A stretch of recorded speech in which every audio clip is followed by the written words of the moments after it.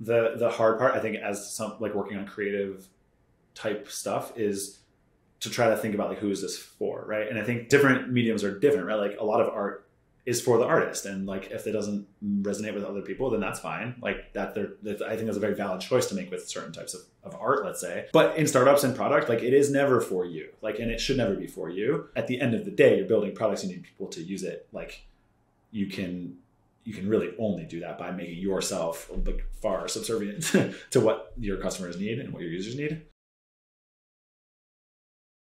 Today I'm speaking with Jake Singer, co-founder of Swapstack. If you missed the introduction to this video and would like some more background on what Swapstack is, make sure to check the link in the description. And as always, if you're enjoying these conversations, make sure to like this video and to subscribe to the channel. You're listening to User Stories, episode number 10 with Jake Singer. All right, Jake, well, thank you so much for coming on the show. And I want to talk about Swapstack and about the growth you guys are experiencing there and just everything that you're up to working on that product. But my first question for you is, what is a flywheel? A flywheel is, so I guess first and foremost, a reference to my email newsletter that I started writing at this point well over a year ago. No, 2 years ago. And it explored business flywheels, which are essentially systems of growth for companies in general. I mean, really, it's more of a general term, not just for business, and more from like mechanics, I think, where basically there's the application of leverage in a system, and the idea is as the flywheel spins, it spins faster and faster as it goes. It's sort of like a self-reinforcing loop. I had been introduced to the concept because I worked at Amazon for a long time, up until 2020, and probably the most famous flywheel in the world is the Amazon flywheel. I don't know how famous it actually is compared to like actually famous things, but in the like business world and tech world, it's relatively well known. So, the legend has it that Jeff Bezos drew it on a napkin one night at a bar, and it describes essentially how Amazon's business is structured to grow. And so that was something we were sort of taught when we came in as new employees, and in each of the different teams that I worked on at Amazon, kind of made a point of trying to think through and describe sort of what is our specific component of the flywheel, or like what is our flywheel as a team. And so that was something I had practiced thinking about. And basically when I left Amazon, which I'm assuming we'll talk a little bit about, I wanted to try a bunch of different projects. And so one of them was writing a newsletter, and that was a topic that felt pretty natural to me. And so that's how I got into it. Okay. And so I'm reading from the Flywheel, your newsletter. You said, when I started the flywheel, it was truly a throw spaghetti on the wall and see what sticks kind of moment. I had just resigned from Amazon for the second time in approximately 8 months and wasn't sure exactly what I wanted to do next. All I knew for certain was that I wanted to never need to go back for a third time. Why did you want that? How did you know that for certain? I had an interesting journey with Amazon. I was there for about 5 years, and as you read, I did resign twice in pretty quick succession. I think that was some kind of record. I don't know, but essentially, the key point there is not needing to to go back. So there's a couple of components there. There's sort of the like loving what you do and being happy in your job sort of component, and then there's the like. I guess like vulnerable financial position of like needing to go take a high paying job that you might not like.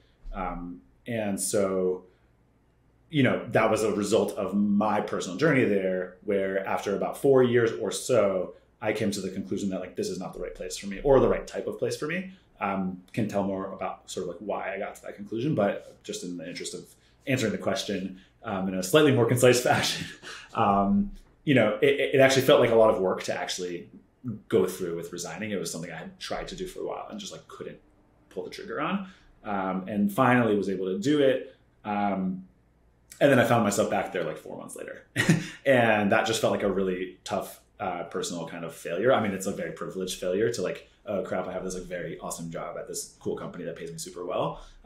But in the context of sort of like everything I had attempted to do and the progress that I'd made, felt like not the right thing. And it was, the beginning of the pandemic, the world was sort of like exploding, and it was a very convenient option. So there were reasons why I did it, that are like justified for sure.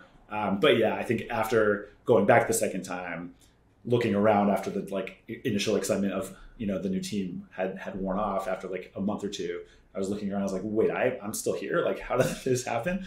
And so, you know, only stayed another maybe 4 months after that. And when I left the second time, I was very resolved to just finding actually for real this time, finding another path.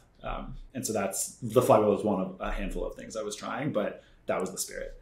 And was that more out of like have you always had this kind of entrepreneurial itch, or was it more like you said in this quote here, like out of necessity, more like, hey, I don't want to be stuck in a position where I'm not doing something that I absolutely love, but I continue doing it because the money's great and, you know, golden handcuffs, so to speak. So like, have you always had that entrepreneurial itch? I can't say that I have. I don't think that would be super accurate. Although when I really think about my career path, I think there were clues I could have probably picked up on earlier and I didn't. You know, just as one example, I remember my first job out of college, that like one of the, you know, at this point in my career, I think of my jobs in the form of like the interview stories that I tell about them. And I remember this first job out of college where like the key interview story that I told from that experience was the sort of like reaction to a project where the message was like, this is how we've always done it. And I, you know, it was very inefficient and I tried sort of like optimizing and making it better and like faced all this resistance. And so that was like a clue I probably could have listened to of like, I probably am not like fit for like these super corporate environments, but didn't do anything about it for probably another 12 years or so. This was probably a more recent realization. I think particularly as a result of like, I went to grad school before Amazon and I had a bunch of student debt from that. And it was like two and a half years into my time at Amazon where I was, you know, Amazon stock price had done super well. I was very lucky. And so I was able to pay off my loans really quickly. And that was the first, it felt like, maybe it wasn't really, but it felt like the first time in my life where I didn't have a very clear next step. It was like, well, it's not get a job after college. It's not get into grad school. It's not get the job out of grad school. So now it's like, well, I have no more debt. Like, this is cool. But what do I, like, for the first time, felt like I was actually asking myself, what do I want to do? And so I think that's kind of where it all started, you know, maybe three years into my time at Amazon. So I don't know how many years ago that was at this point, a handful of years. And I think that's kind of where it all just started snowballing from there. I started realizing things that I really wasn't that happy with at my time, you know, during my experience there. And I think it just kind of picked up momentum from there. Yeah, well, I mean, preparing for this interview, I spent quite a bit of time reading your newsletter, and you're a really good writer. And I think that, like, you know, I assume a very creative person just from reading your newsletter. I think like creative people, it's you often see a lot of creative people doing entrepreneurial things, starting companies and stuff like that. So it's not a huge surprise to me, at least my gut would tell me that you'd kind of go down that path from reading your newsletter. And obviously, like, you know, so you start the Flywheel, you have some success with it, you grow your subscriber base, and you're on deck at the time where you meet Jake, who became your co-founder at Swapstack. And you guys are working, you discover, on kind of similar things. You start talking about these ideas that you have that eventually led to Swapstack. There was one part where you were talking about meeting Jake where you said, after a long period of co-founder dating, we decided to go for it. We officially teamed up to start building a company. So I'm curious to know, can you tell me more about the co-founder dating process? What red flags do you look for? How do you know if the co-founder you're dating is the one? Excellent question. I mean, that was my first and only time doing it. So I'm by no means an expert on this topic at all. So all I can say is kind of what we did and how we approached it. I would say like I didn't really set out to start a company per se. I think I had this idea for Swapstack and Jake had it kind of in his own form. You know, we don't like fight over whose idea it was. We kind of each had it in a slightly different format. But from my perspective, I had this idea from very early on while writing the Flywheel. And I kind of had this like, even though all I was doing at the time was like writing business cases for other companies, I kind of had this like slightly, I guess, like imposter syndrome-y, slightly self-critical view of like, that's too obvious of an idea. There's no way that like this is actually a good idea. And I kind of like didn't. I like thought about it. It kept coming up. I like suppress it. And then eventually it just like it felt too obvious and too. I don't know. I couldn't ignore it anymore after a certain amount of time. And so, I wasn't on deck. I was meeting a bunch of people. I wanted to do something interesting and exciting. I didn't know what exactly. And then this idea just kept popping up, in my own head at least. So when I met Jake, it did feel very serendipitous because I was also exploring like, I was really into like climate, for example. And I was like, oh, maybe I can like use this as a chance to, despite having zero experience, like do something, right? That's good for the world. But he was sort of like in a very similar headspace. And, I think it became pretty clear to me that this was what I wanted to do. The co-founder dating piece specifically, or I guess the reason I'm giving all that background is because just to sort of paint the picture of like where my mindset was at the time, I was very much like not, I've got to go build a huge company or anything like that. I just was like, I think this is a product that needs to exist in the world. I don't know what it can be. And I don't want to like pre-commit to some, I guess the biggest thing I was worried about was teaming up with somebody who was very much on the like venture capital, like massive company path or bust. And so that was the biggest thing I was watching out for. In sort of like a high level perspective, I think then there were a lot of the like sort of interpersonal things that I was very cautious about as well, where like it was just very clear to me that, working with a co-founder is a very serious, at least working relationship, if not more. Like, you just spend so much time with this person and you have to really, to the best of your ability, try to suss out if you actually want to do that from all the different angles. And obviously different things are important to different people. But for me, and actually for Jake as well, I think we were super aligned about the questions that we were asking each other. And it was really around like, how do we resolve issues when they come up? Because it seemed pretty clear, like issues will definitely come up. Doesn't seem avoidable. And so, just trying to make sure that we had some compatibility there and like, didn't think, at least claimed not to take things too personally or any of that, as we work through issues. And so it was like that kind of stuff. And I think we wanted to, I guess, give it enough time and like really sit with it. Right. So like having these conversations was nice, but then also just like not rushing the decision and giving ourselves like a solid like month or two.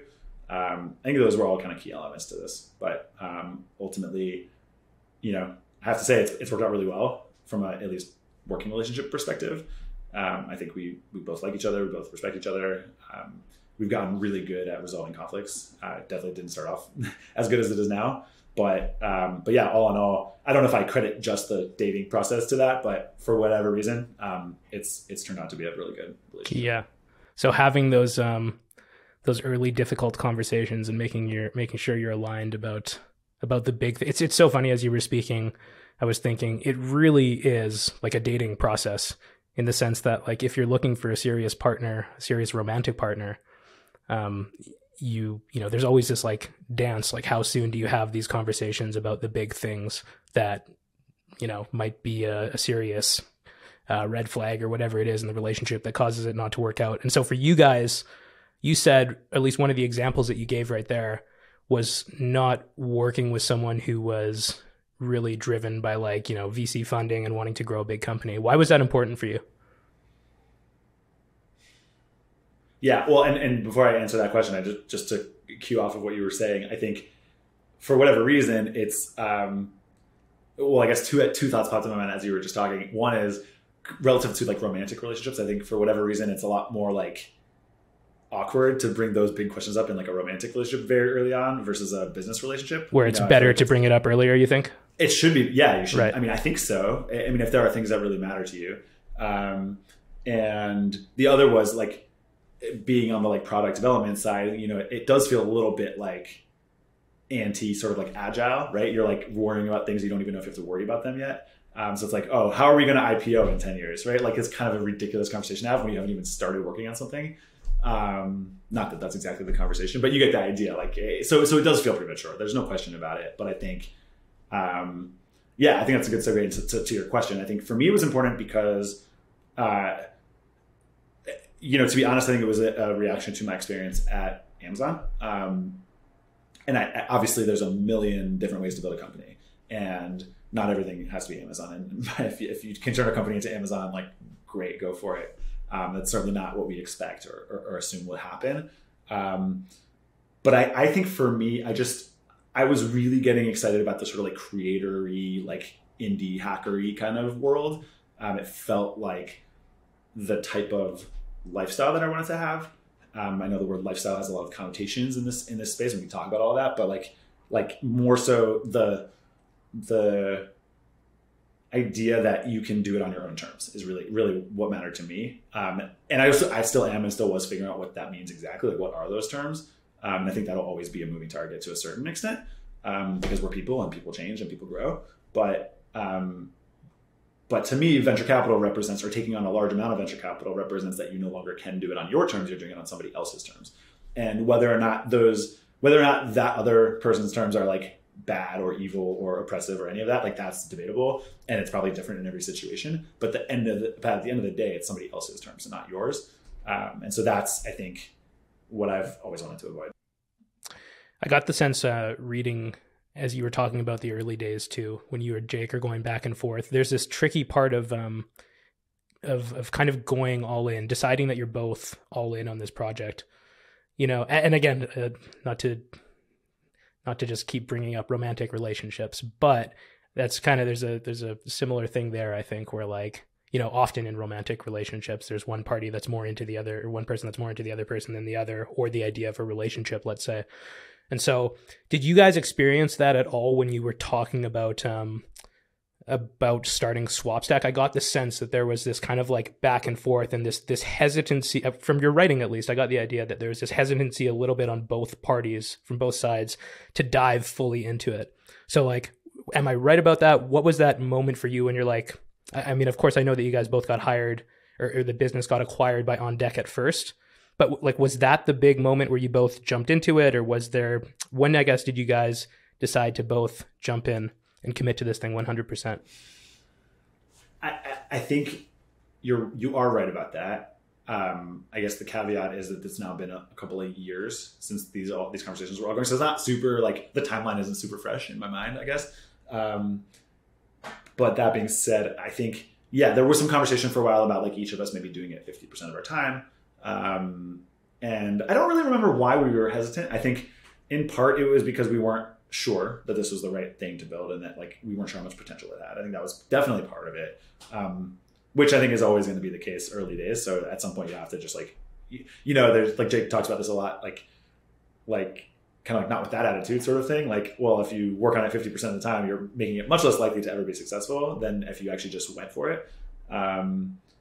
But if that's a really, like, you know, at the time I was like really into people like Daniel Vassallo on Twitter and these like portfolio of bets sort of concepts. I'm not really into that so much anymore. But at the time, could you tell me more about that? I'm not familiar with them. Yeah, there was a Twitter guy who I actually got to know a little bit personally, just because his whole story was he had a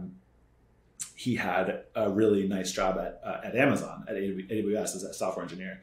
And around the same time that I was like struggling and trying to get out, he wrote this blog post that went viral about like why I gave up this $500,000 job a year at AWS and like went on my own. And so that was like a very influential thing for me at that time in my life. And basically he ended up creating this like big Twitter following around like how to grow on Twitter, which is a little bit of like a red flag, but also this idea of like small bets, right? Like, don't go all in with any one thing, like diversify your risk, work on a bunch of different projects, because you don't know what's going to work. That was sort of like his concept. And I was kind of buying into that at that time. I think that was part of it. It wasn't the whole story though. I think the other part of it was the On Deck piece. So yeah, there's a lot that was going on between us and On Deck personally. I had just written an article about On Deck about a month or two earlier. And that's where I got to meet the On Deck co-founders and started to get closer with them. And so they were like, together with them, I was exploring what could it look like for me to come actually work there. Because they, you know, we wrote the article together going into their strategy, and then they kept like pinging me afterwards, like, hey, what do you think about that? And I was like, you know, I don't work for you. Maybe you can pay me and I can answer your questions. And so we kind of started there. And it turns out Jake was having similar conversations with them about like completely other types of roles. It was kind of by coincidence that was the case. So yeah, we kind of came into the relationship, both of us like exploring stuff with On Deck. I was also like looking at a couple of other jobs that I had kind of had it in flight I was still open. Like I said, I wasn't fully into the like, well, I'm going to go start a startup or nothing kind of thing. I was really like open to a lot of different outcomes. And so I think it was just like a lot of different sort of alternatives were kind of playing around in both of our minds. And I don't think it was a case where one of us was further along, like more committed than the other. I think we actually were both. It was, I think, very beneficial. Like if only one of us had been like grappling with it and the other one was like, no, I want to do this 100%, that probably would have been a lot more challenging. But it felt pretty equitable. The moment, I guess you also asked, like, what was the moment that we went all in? I think, frankly, it was like the classic like MVP startup story of like, we figured out like the scrappiest possible version of a way to validate that this was a thing people might want. And it just worked. I mean, we basically ended up building we created a Slack community, a free Slack community, built a couple of Airtable forums. We like basically made them public and we tried to make matches between two sides of a marketplace, which we can talk about. And yeah, there just was like a lot more interest than we expected. Like we weren't super scientific and rigorous or like what the number was we were looking for, but it was just a lot more, I guess, activity than we probably assumed it would be like right off the bat. So that was a huge contributing factor to it. And we, at some point along that whole journey, we were just like, all right, I think there's something here. Let's build this for real. Yeah, that's great. You actually beat me to the next thing that I wanted to talk about, because I loved that part of the article when you're talking about those early days inside of the Slack channel. And you explained a little bit in what you just said there, how you guys were actually operating this thing. It was super scrappy. Slack, a lot of like, hey, you're a marketer that is looking for, people who have newsletters, manually matching them together. And you said, here's a quote, you said, with do things that don't scale at the top of our mind, our MVP was not really a product at all. We spent lots of time talking to potential customers on both sides, seeing what it would take to broker sponsorship deals. I've certainly felt, I think this is a common thing in the space that we're in. I mean, you as a company building on Bubble, which I want to get into, and just the no-code space in general. I've certainly felt this myself when I've had ideas for products, that there's this tendency to just start building right away. And you guys seem to do the exact opposite of that. And I think at the time too, correct me if I'm wrong, you had the capability to do it. Like you knew how, I think you had a little bit of a software development background. And then I think at the time you knew how to build on Bubble too. So you could have, if you wanted to, build out your first product. Why was it important for you not to do that? And at what point did you have enough information or decide that, let's actually build this first version of our product out? So I guess the first question first, why was it important for us to do that? I mean, I think it's not unique to us, but it really was a function of wanting to validate the problem. And in case anyone listening doesn't know what Swapstack is, I'll give a quick 2-sentence summary of like what the general business is. Essentially, it is a platform that connects email newsletter writers with advertisers. And so my path in was pretty clear. I was writing the Flywheel. It was starting to grow. I wanted to monetize it. And I was really into Patty McCormick's newsletter. And he had decided to go, despite the fact that like Substack was blowing up and this subscription newsletter thing was becoming a really big thing in 2020, the pandemic year. He was bucking that trend and going the advertising route and making so much money doing it. And he and I talked about it a bunch. And I think, as the Flywheel, I was like, okay, well, I'm a small newsletter. I'm not Packy, but maybe I could be someday. And just was kind of surprised to see how the state of the tools out there for this sort of thing. And so that was my path into this. But that was like an N of one. That was my experience. And like, I wasn't sure, lots of things we weren't sure about, like how many other publishers actually want to go the sponsorship route versus the subscription route. I think that was one big vector. I think the other was how many advertisers are actually interested in this channel in general. It's, for whatever reason, even though email marketing has been around for decades, this like email newsletter advertising thing in this current iteration or incarnation of it feels new or has felt new. And so that was a bit of a question, like how does it appeal to advertisers who actually have to spend real money to do this. and there were probably, a number of other questions that we were kind of contemplating. And so really it was around like validating those questions, the problems, and seeing if it was worth, like we just talked about, it was a moment where we were deciding if we wanted to actually like spend, at least months, if not years on this thing. So it felt very risky to do that without having some evidence. So that was the first question. Second question was like, what was it that led us to going all in and actually building it? I don't think of it as sort of like a binary thing. I think we just continually iterated on that initial MVP. So like the first, if you want to call it the first product, I mean, you can call any of it a product. But if you want to call the first bubble thing that we built was an invoicing tool. So basically we would use the MVP, and then when it was time to actually strike a deal, we would send them to our platform, a bubble where, hooked up a couple of Stripe APIs where they could like create an invoice. And so that was to basically prove like, well, people actually like use our platform. Will transactions actually occur through this thing? And then we just built it up from there. So I don't think it was ever any one moment where we're like, okay, now we have to stop and spend 4 months building a big product. I think we've tried. We haven't always been successful. We've tried to keep it very iterative, very small, incremental steps forward based on what we're hearing and seeing from our customers at every moment. So I don't really think of it in that way, that there was some like aha moment and we're like, okay, now we're going to build it. And why do things that don't scale? I've heard that phrase too. I'm curious to know actually if you heard it from the same place that I did, because I think it's a common piece of advice in the startup world. But how did you come to appreciate that idea of doing things that don't scale in the beginning? So I'll take a step back and then I'll answer this in a second. But I think my journey, so my role at Amazon, I was a product manager. And my journey there was, I mean, to me, it was interesting.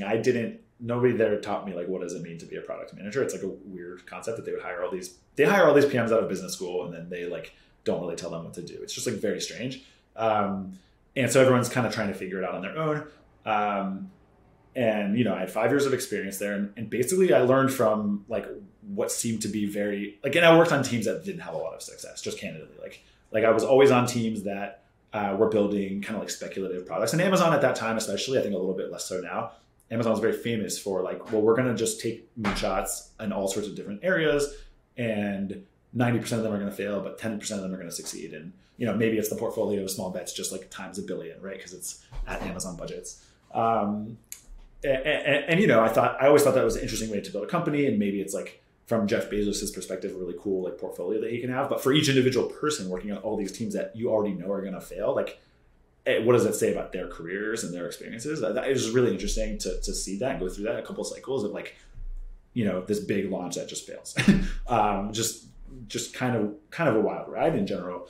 And so my like product management experience and knowledge was really the result in a lot of cases of observing things at Amazon that didn't seem like they made a lot of sense, and then trying to fight against the tide of like this big organization to try to like, implement things that I was like seeing on Twitter or reading in books, or like I was basically trying to self-educate myself outside of Amazon and then bring it to Amazon, and had like sometimes had success, sometimes didn't. But ultimately that was just like after 5 years, I got tired of that general process.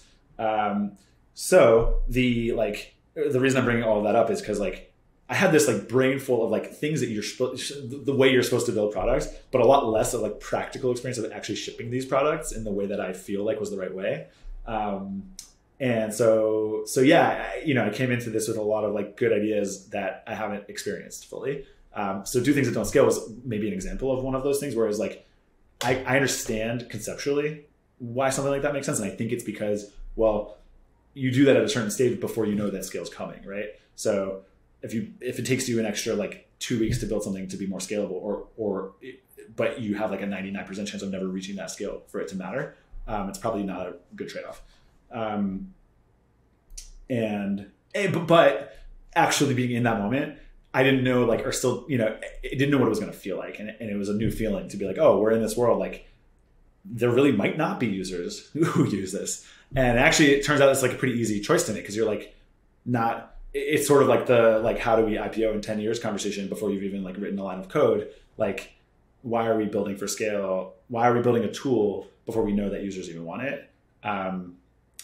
In practice, I thought it was going to be harder to like have that discipline, but actually in practice it felt really obvious. It was just like, well, of course we're not going to do that because we don't have people yet. Go get the people first. I feel like you're an outlier in that sense too. Yeah. Sorry to interrupt. I feel like you're an outlier in that sense because I feel like I know I've felt it myself. Why do you think it is? Like what's going on psychologically there where people feel like not necessarily to build something that scales, but it's I think the concern where people feel like they want to make sure they're building something that's totally scalable and doing all of these things is the same concern that people have, or it's that same like maybe nagging sense of insecurity when they feel like they have to design and have things perfectly and have every single feature that they have in mind in their dream product, 10 years down the road. What do you think it is there, and why was it seemingly, from the way that you're speaking about it, so easy for you to kind of detach from that? And I'll say it's gotten much harder as we've gotten more and more users, because now we know when we ship things, people will see it. At the beginning, it was just very clear, right? Like people aren't going to see this if you ship this tomorrow, so why even bother? So now we have to actively try harder to like enforce this sort of discipline, and we can definitely talk about that and some of the like good and bad that's coming with all that. So I don't want to say like it's easy forever. It's just in the very early days, it felt intuitive to me. But I think you're right that there is this thing for a lot of people in startups or even probably bigger companies where they feel it's the tendency to overbuild stuff. As if I would summarize everything you described in like 2 words. And I think I don't know. I'm not like clairvoyant. I don't know exactly all the things that are going on, but I think it's at least a few different things. I think one is like, there's definitely fear. I mean, for sure. Like, oh, I'm going to launch something that's not going to work because that button wasn't pretty. And I think it takes some experience to internalize the fact that actually like it's not going to be because that button isn't pretty. It's going to be because you didn't understand your customers' needs very well and you didn't build the right products. So I think there's maybe a little bit of a lack of experience. I think I've probably seen that a little bit, probably more in the no code space, because I think people are very focused on like how to use the tool and how to build stuff as opposed to like what to build and how to figure that out. I don't know if you would agree with that, but yeah, so at least those 2 things. And I think maybe like a third is like, it's comfortable. It's comfortable and easy to just go into your hole and spend a month in bubble, like perfecting something. It's a lot scarier to like launch something into the world and like get feedback. And so I think there's like for sure like a defense mechanism or something. I guess I'm veering into like armchair psychologist territory here a little bit too much, but something like that, right? Where it's like, it's a lot, you feel more protected. Like there's no real risk there. You can definitely build forever. And it's fun, especially if you like the tools you're using, getting something out there and, being vulnerable to people not liking it or not using it. That's a lot less fun if it doesn't go well. And so it just feels scary, I think, for a lot of people. Yeah. I was thinking, I think it's a David Foster Wallace, the author, like a quote that he said. He was talking about the creative process, and he was describing it as, I'm going to screw this up completely, but describing it as like a tragedy, in the sense that like when you have this idea in your mind for whatever it is, a company, a song, piece of art, whatever, there's something tragic because actually trying to bring that idea into fruition, you destroy that ideal in your head, this perfect thing, because every time you try to put something down on paper or create whatever it is, it never matches up to that ideal. So I think that probably happens too, and probably feeds into this comfort that we feel. I've definitely done it myself, like kind of hiding behind closed doors, working on my project and fantasizing about it just being big without actually like showing it to anyone, Yeah, and I think that's right. And I think the thing the hard part, I think, as some like working on creative type stuff, is to try to think about like who is this for, right? And I think different mediums are different, right? Like a lot of art is for the artist, and like if it doesn't resonate with other people, then that's fine. Like that, I think there's a very valid choice to make with certain types of art. Let's say, not to say that bubbling is art, although maybe in some cases you could say that. But in startups and product, like it is never for you, like, and it should never be for you. And I think that's another thing that's like not super intuitive for a lot of people. Especially so. And I think there's also a distinction to be made between things that are like fun side projects and things that like, okay, this has to actually work and I have to actually be able to like make money from this as for my life, right? And for my co-founder's life and the people we hire's life. And there's sort of like to me, the like, yeah, like there's no room for it to just be like a vanity project that's like just for my personal whims of it like looking nice, right? Like I think that's part of it too. And I don't know how many people start off that way in their no code projects, especially. Like I think a lot of people start off with like a hobbyist kind of attitude, which is also totally fine. But you know, at the end of the day, you're building products, you need people to use it. Like you can really only do that by making yourself like far subservient to what your customers need and what your users need. But I don't think that comes naturally to a lot of people. Yeah, I think you're right about that. I feel like I could go down that rabbit hole with you and we could talk for hours about that, but there's other things that I want to get into. But let's talk about your tech stack a bit, because your tech stack at first, like we've already said, was essentially a Slack channel. And why after that did you decide on Bubble? Was it an easy decision? What were those conversations like about tech stack in the early days? It's a good question. So the conversations around tech stack in the early days were basically making a choice between me building it in Bubble or me building it in code. For whatever reason, we didn't really seriously consider hiring an engineer. I think part of, I don't really, like I said, there's been enough time that I don't really remember these conversations very clearly, but I think one of the things I wanted to do was to actually be able to build whatever work I was going to build and not like be just the manager of it. I had, that previous year spent a bunch of time learning, or maybe 2 years learning how to code. And then I found my way into Bubble at a certain point. And I just really enjoyed it, to be honest. It just, scratched an itch in my brain, I guess, that I needed or wanted. And so I don't really recall if the conversation with Jake was like, the only way I'm going to do this is if I'm building it, and then like we'll find a way for that to be true. But considering the fact that we didn't even consider hiring an engineer, it sounds like something I might have said. And ultimately, I think Jake didn't really know anything about Bubble. I think we also looked at ShareTribe, or one of those marketplace tools. There were like a little bit more forced structure. So we were debating a couple of different options. I eventually, I started playing around with like a little bit what it would look like if I actually built this in full code. I had been learning React, and pretty quickly ran into some pretty serious limits. And I was like, I don't think this is a good idea for us to build a thing on. And so then the question was, is Bubble like good enough? Can it handle what we want to do? Can it handle like at least this next step in the product? And I didn't really know, like I had experience building a Bubble, but I didn't really know a lot about how it worked behind the scenes or sort of like what the limits and limitations were. So there was a little bit of research to be done there. Jake didn't know much about it, so I had to kind of like pitch him on it a little bit. I don't really know exactly how we ended up deciding to do it. I think part of it was like related to that incremental approach that we were taking. So it was sort of like, didn't feel like it was a forever decision. It was like, okay, well, we'll start in Bubble, and Bubble will be the next step out of Slack and Airtable. And I mean, even the first Bubble, like I mentioned, it was like an invoicing tool. And then like the next step after that was we added a gallery of listings from either side. But all we did there was embed the Airtable into a web page. So it was sort of like I don't think we realized that we were going to be on Bubble for the long term. I think now we probably would say that there's at least a very good chance, if not for sure, that that's what's going to happen. It wasn't like this big major decision. I don't think it was sort of more, that seems like right for the time being. Yeah, well, like reading your article and hearing you talk about these early days in the Slack channel, it seems like just a great fit.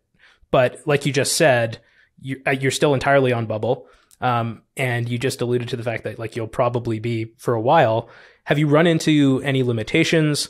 What is your experience like now after having been on Bubble with a product that lots and lots of people are using for quite some time now? I would say largely excellent, to be honest. I don't want to just dive into the limitations. Like I really want to give Bubble team like a ton of credit. I love using it. Our users are always surprised to find out that it's on Bubble, which is probably a testament to Bubble and to our designer, which was sort of me, but is now somebody else who we both know very well, Kelly. And the product has taken like massive steps forward since you joined the team about 6 months ago, or maybe more now, 8 months ago. Let's see. I think limitations that we've run into, there definitely are some. There's no question about it. The main ones I would say relate to collaboration, actually. So since Kelly has joined, and actually had another developer on my team last year for a few months, so it wasn't the first rodeo around collaboration. But yeah, I think collaboration and Bubble can improve quite a bit. And we were sort of like talking to them and giving them a lot of feedback on this. So I have faith that it will improve. I just don't know how long it will take. But just things around like, we have a pretty big app at this point. I want to know who built that thing, or when did that last get changed, or like, leave a comment on something and have it ping Kelly, right? Like I want those things, right, that you would expect kind of, just to make it easier to manage like the complexity and all the different moving pieces. So I think, yeah, collaboration is huge. I think the other biggest problem that we had is version control. It's sort of collaboration, right? It wouldn't really be necessary if only one developer was working on it, probably. Maybe, but to a much lesser degree. And that depends on like what approach you take. But for us, we can't really get around without using versions. And like managing, and I know Bubble is actively working on this piece as well. And we've seen some of the designs. I think it'll be great when they have these things. These improvements. But yeah, like, merging issues, like approving, like monitoring, auditing changes, like knowing what the heck I'm doing as I'm merging two things together, like having any visibility into that would be a huge step forward. We've also run into just like bugs related to merging versions together, where like we go to ship a feature and like we run into like huge issues and like can't do it for a few days. And those are the moments where it's most acute for us. We're like, holy crap, like, can we really do this on Bubble? And those are the things that just give me a little bit of pause, I would say. But aside from that, like, I don't know. I think people may have fears that like, oh, like the performance will be terrible as people start using it, or you'll like, it's not reliable and maybe you'll lose data. Like we've never had anything like that. Of course, we have a lot more scale than we did at the beginning, but we're still relatively small, right? I mean, we have, I guess maybe a total of like 5,000 users who've ever signed up for Swapstack, but on a weekly basis, probably a few hundred are using it. Maybe a little bit more than that. I'm not really sure off the top of my head, but yeah, like, so this isn't like massive scale yet. So TBD, but yeah, mostly very positive. Yeah, I feel like one of my favorite things too is when people or just, I guess, seeing bubble built apps where people don't know that they're bubble built apps, and they're like, holy crap, you built this without code. Like that's absolutely insane. And I definitely felt that looking at Swapstack and going through it for the first time. And it's really beautifully, especially that new website that you guys just launched too. I know very recently. It's unreal. It looks sick. So just to be very clear, that website is not a bubble. That website is on Webflow, right. But it could have been. It could have been, but it's not. I just want to be honest and transparent. Yeah, of course. But the product itself too, like the parts that are built on Bubble, I don't know if you've changed those recently in terms of design, but that's beautiful too, and like it feels like any kind of app, I think, that you would see built. I appreciate it. Yeah, that's definitely the goal. I mean, it's actually not the goal. I don't know why I said that. Like kind of what we were talking about before, like the prettiness of that button is not going to be the reason this fails. And so we've tried like, and this is like drives Kelly absolutely crazy because she's a designer and she has a really high bar for what things should look like and feel like. And I appreciate everything you're saying. And I think you're right. I think this is actually a really amazing lesson for all of us on the team and maybe anybody else who uses Swapstack around like, there is a lot of, what's the right word? Lack of polish, I guess, in lots of different areas. And like maybe like I'm very aware of those and most users don't even notice or see half of it. But I think it's a good lesson in actually keeping your like scope on things smaller and not worrying too much about how things look as much as you want to. Just all the things we were talking about before. Because at the end of the day, and again, this is for our app, right? We are a B2B like business problem, business solution kind of app. But for us, it's very clear that the utility for Swapstack is like, how well does this solve the problem, right? And we have two types of users and they have different problems that we are trying to address. If this is a consumer social app, I think it's a completely different ballgame, and I'm not really well equipped to talk about those or like what matters there. But for us, this type of product for this type of customer, much more important. I mean, you see so many like billion-dollar companies whose UIs are just absolutely garbage. And that just proves that like, that's not what matters. So I'm not saying we're like, I think we're definitely not all the way on that extreme. Like we do want it to look great. We do want it to feel great to use it. I agree with everything you're saying. Like it does feel like a nice product to use, but I think there are many conscious choices we made not to like go bigger and harder in that direction of how easy and nice it is. For all of those reasons. Yeah. And I think that's a helpful, even just like a mindset to have, is to always be framing it in like, okay, look, what are we actually doing here? How is this solving the ultimate problem? I think it's easy, especially in our space in the no code space, to get caught up with optimizing workflows or optimizing design or optimizing these little things.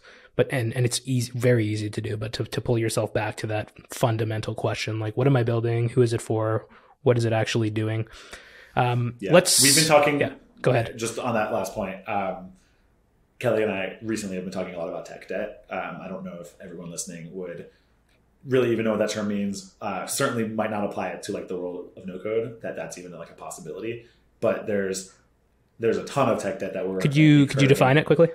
Yeah, sure. I don't know if this will be the most concise definition, but the way I think about it is basically making choices not to. It's kind of like building for scale, right? It's like it's basically moving faster to release features at the expense of either like the future developability of this thing because of like the way we documented it, or maybe it's like the refactorability of things. Like those are all terrible terms and that doesn't make a ton of sense, but it's like, you can build things in a way that's will make it much easier for future you or future team members to like pick it up and develop on top of it in the future. Or you can move really fast and it might look kind of crappy. Not to the user, but to like the, in the editor or something, or like the fields might not like be named very well, or like, anything in that world where it's just sort of going to make for a fact this will make your life a little bit harder in the future, but you're basically trading off present for future because you want to move faster and get this thing out. And so we do talk about that all the time, and our list of tech debt things is growing every week. And we're sort of debating, when do we take some time and work on it? How do we think about that decision? So we've been talking about it. I mean, I think it's totally related to like, where are you as a company and what do you need to achieve, right? And if you're at a place where you're like not guaranteed to be alive in a couple of months, then probably doesn't make sense to spend a lot of time on tech debt at this point. Not to say that that's where Swapstack is. I'm just using an extreme case. Versus if you have like a very stable thing and you're about to go hire 10 engineers and you need them to be able to like pick up your app and start building on it, that's probably a great time to start working on tech debt. So kind of anywhere along that spectrum, you kind of need to have a finger on the pulse of like where you guys are at and what really matters at this point. Yeah. I mean, if there's one thing that I think is comforting too, it seems, at least from everyone I've talked to, no code or code, whatever the company is, that it's kind of an inevitable problem. I was talking to one of my buddies who's in the Bubble community, and his day job is he's a product manager at this publicly traded tech company, I think. I don't know exactly the one, but it doesn't matter. And he was telling me about a project where they were exploring the idea of changing their database. I think fundamentally that's what it was all about.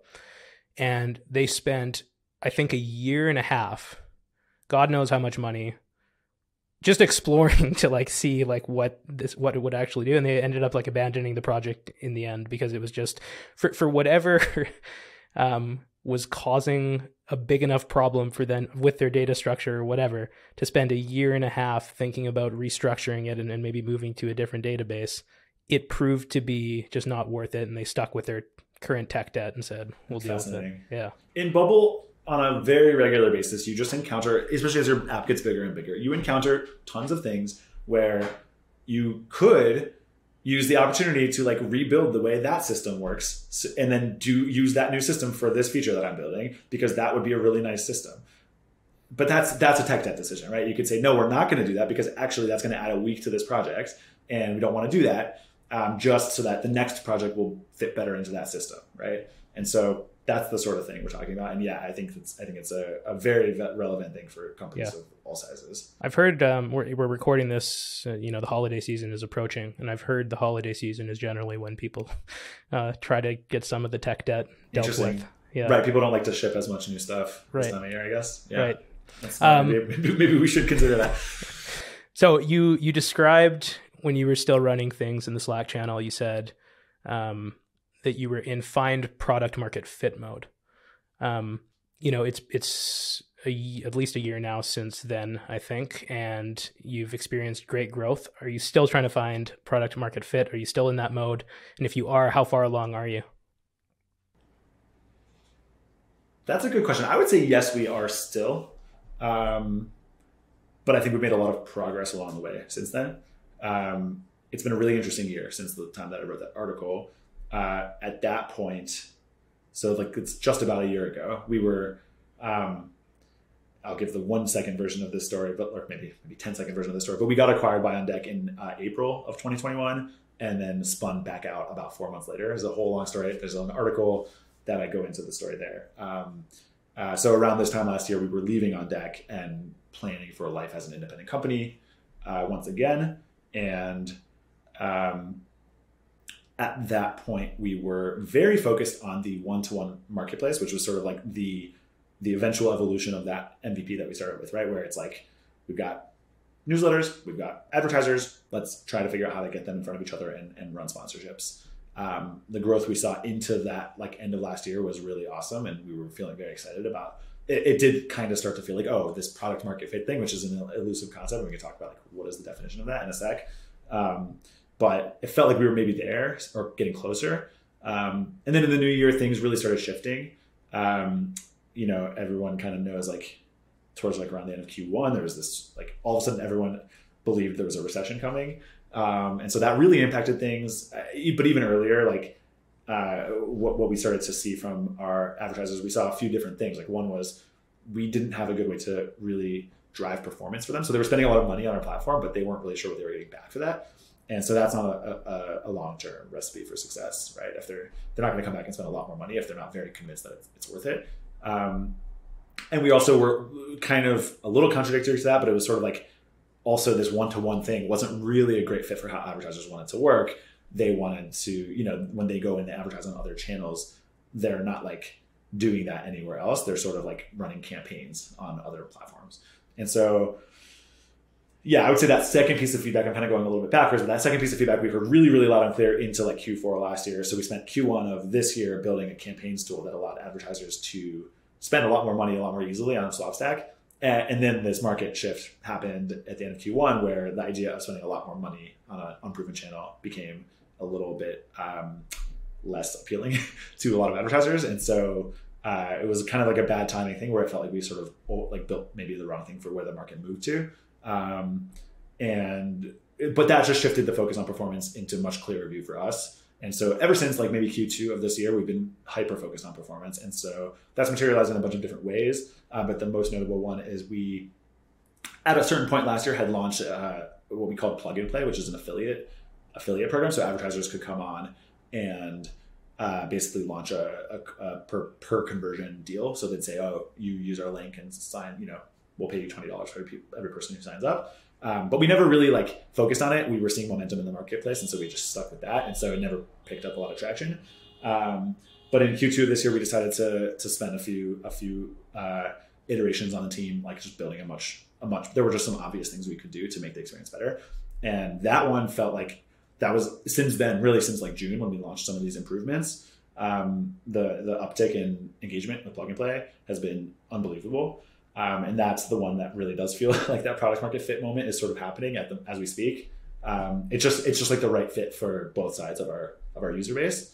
And the market, right? The market being like a little bit skittish on spending money on things that aren't truly showing ROI.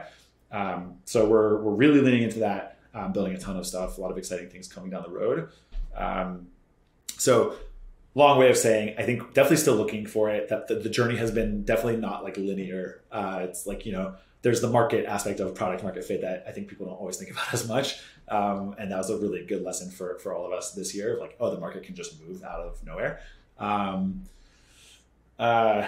I think we've made some really good decisions, and we've kind of ridden the wave as much as we could. But that's made it so that we're still kind of in search of this thing. Yeah, and it's a funny thing to kind of like put your finger on in terms of what that thing that you're searching for is. You alluded to this in what you were just saying there, but defining it. I've heard it defined, I think in like the YC school of as like you'll know when you hit it because everything just starts like growing way too fast and you can't control anything, and there's this like anxiety and overwhelm that comes with it. Do you define it the same way? Or what have you heard about this elusive thing that we're talking about? I've always liked that definition. I don't know if I've ever experienced that. I wouldn't claim that we've experienced that just yet. We've experienced things all breaking, but not for good reasons. One day, actually, I like set up a weekly email in Bubble, and I took the morning off the first day that I was going to start sending, which it didn't even feel like a risky thing to be launching. I've done like 10 of these before, but for whatever reason, I messed up the conditional on it, so it just looped infinitely for every user. So every user who was scheduled to get that email started getting an email every 4 seconds from us. And I was at a museum with my girlfriend or something. We took the day off and went to downtown DC, and it was just so bad. It was so bad. Kelly was frantically trying to reach me. Oh, it was the worst because she hadn't built it. She didn't know exactly what it was. So that was terrible. So that's a classic Bubble story.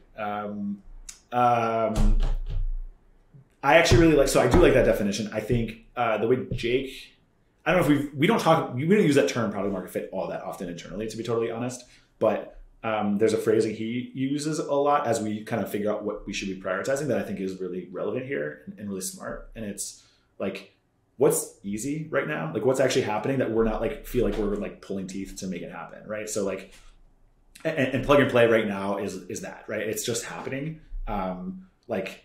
We're yeah, maybe it's not so active that we can't control it, but it is just better than we thought it was going to be. And that's a really cool feeling. And it's consistently been that way now for 5 months in a row. And so, yeah, hopefully it continues. I think we have a lot of good ideas of how to keep it continue, make it continue. But yeah, I think it's you'll know it when you feel it, I think is maybe the part that I resonate more than your phones are going to be blowing up off the hook or whatever. It's when something is hard and it's not right, you kind of can feel it. Your users are kind of just resisting it just a little bit more than you think they should. And the inverse also, you just kind of feel it. Yeah, I love that. And the older I get, I think the more that becomes something that I look for in all aspects of life is just easy. We were talking about, meeting your co-founder before, and relationships. It's the best relationships that I have, whether they're romantic relationships or with business partners, they're always just easy. And that's not easy in the sense that it just feels kind of effortless. There's not that friction there. It's not to say that there's not hard work. There's hard work with anything, but I like that for an approach to product too, and the features that you're building. Yeah, it's true. I mean, but then the flip side of that is it's not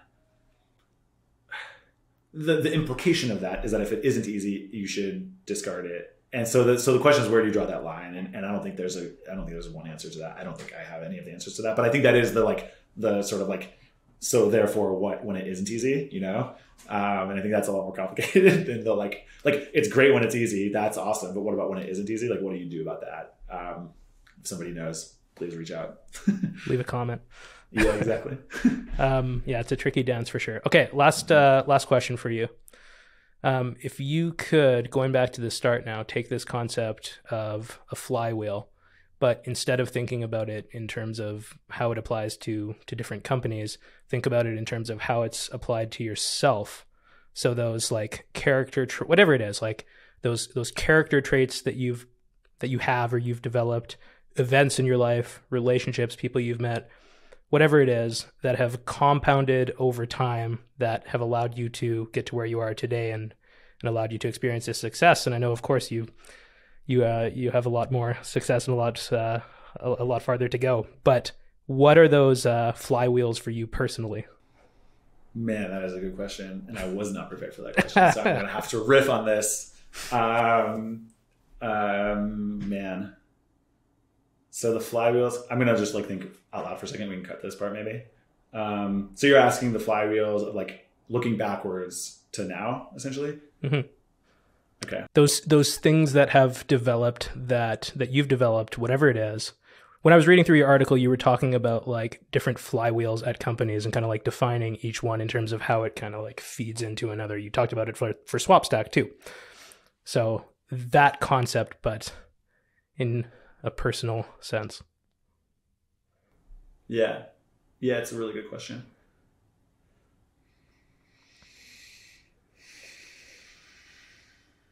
I mean, the thing that comes to mind for me first is relationships, personal relationships with people in my life. I've been really, and this is connected to our conversation, like the co-founder relationship specifically is like a new one in my life, that concept. It's been really interesting to see how the things I'm learning in that relationship of like how to basically do that better are helping me in other relationships in my life. And then also how, you know, my other relationships in my life are helping me be a better co-founder and in that relationship as well. So I think like there's really interesting analogs there between my co-founder relationship, my romantic relationship, my girlfriend, my family, like my friends, like there's a lot of, they're all different, but they're all the same in the same way, in some way. So I think there's, for sure, the last like year or two, I've been really aware of all of that. In terms of other stuff, yeah, I don't know.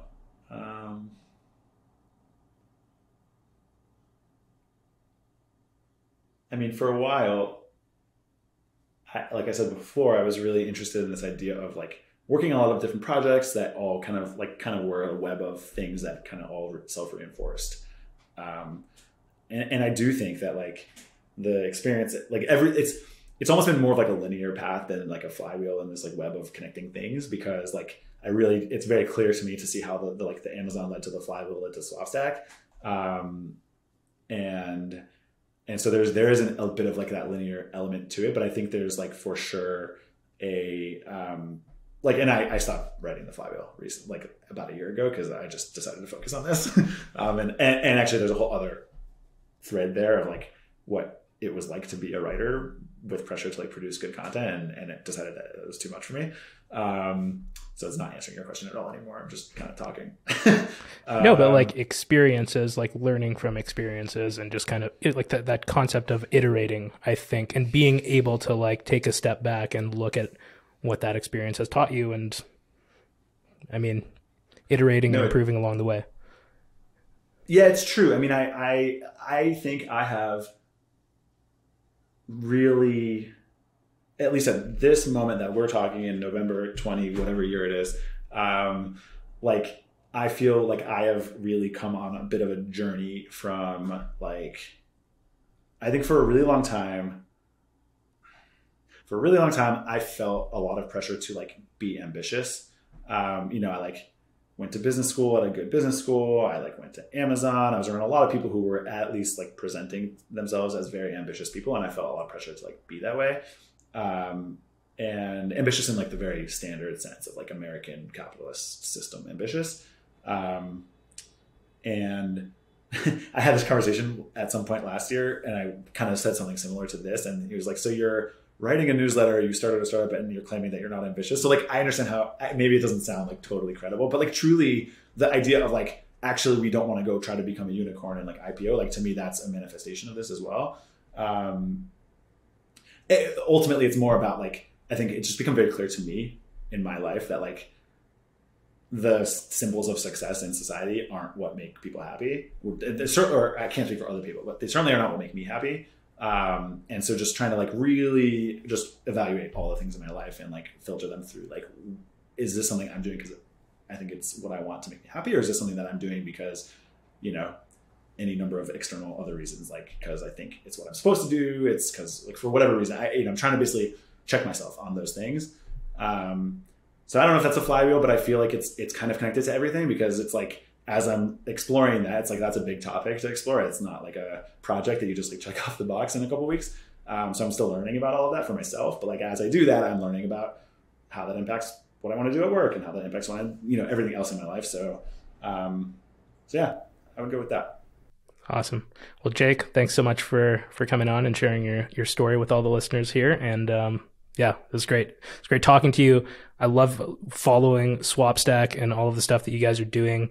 And it's very inspiring to see these announcements that you guys make about all of these, whatever it is, a big feature that you've shipped or a big week that you've had in terms of numbers, whatever it is. So keep going, and I know you will. But yeah, it's encouraging and very inspiring for a lot of people, I think. So thanks for coming on, and yeah.